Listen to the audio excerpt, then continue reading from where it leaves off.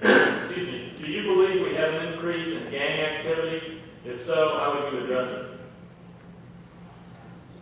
I believe that we have an increase in gang activity. Obviously, I'm not there to see the numbers. I do know that there are 31 active gangs in Lowndes County today. Gangs are defined in many ways, but gangs, groups, anything you want to call it, derivatives and wings of gangs, we have 31 active gangs here in Lowndes County.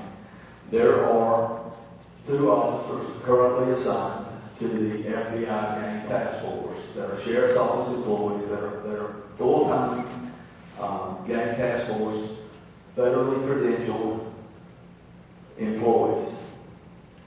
They can't do it all.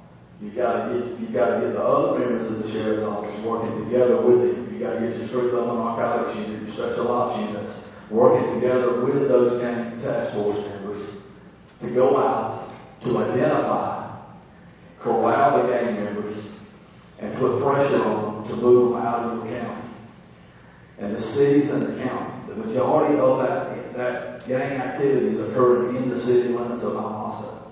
It's the sheriff's responsibility, part of the sheriff's responsibility, to work within the city with the police departments to combat those gang activities and to stop them from breaking into your houses and from raping the men and women, and children of our community.